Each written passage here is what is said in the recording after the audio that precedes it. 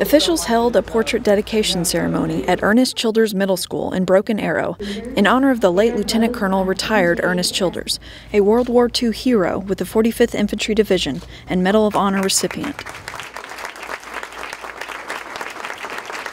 The artist was Mike Wimmer. He did it in a collaborative project with the Oklahoma Senate Historical Preservation Fund and Senator Bill Brown. They worked together to create this portrait of Colonel Childers.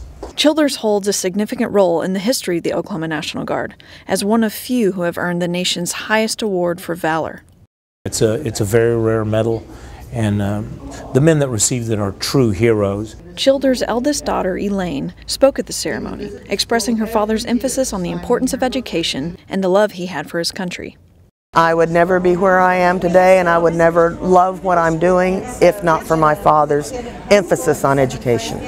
The portrait and recently completed memorial gallery will permanently remain in the school, leaving a legacy to echo throughout the hallways for generations to come. If the incredible life of this one man can spark that kind of dedication in just one of these students, the world will be an infinitely better place, as it was because of the life of Ernest Childers. And I know that no one has ever loved our country as much as my father, Lieutenant Colonel Ernest Childers.